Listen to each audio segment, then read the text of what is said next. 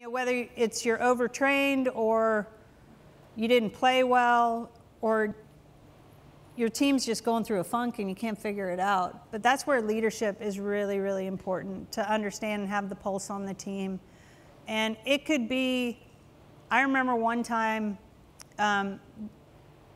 we were in one of those funks and our coach, Tony DeChico, came out to the field and we were trying to do this warm up, which we all hated.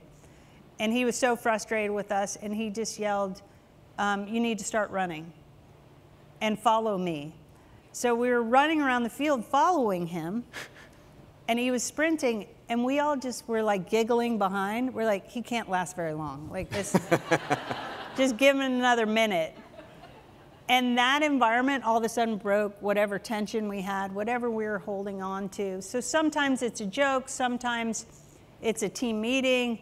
I mean, I remember with our club team, we all came together with a trash can and burned all our shin guards or socks or... A shin guard burn. Yeah, just get all the bad stuff out of there. But leadership is important. Be able to understand, see it, and you know, change the course that you're on.